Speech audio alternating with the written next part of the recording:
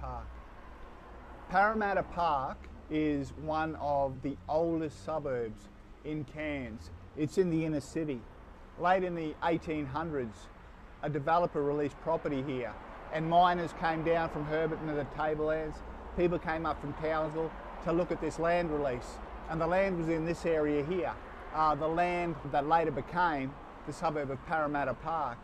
So we're going to start with the most unique and obvious feature in Parramatta Park, the Parramatta Park Showgrounds. So the Parramatta Park Showgrounds has a history all of its own, including the Battle of Parramatta Park, which we'll talk about another day.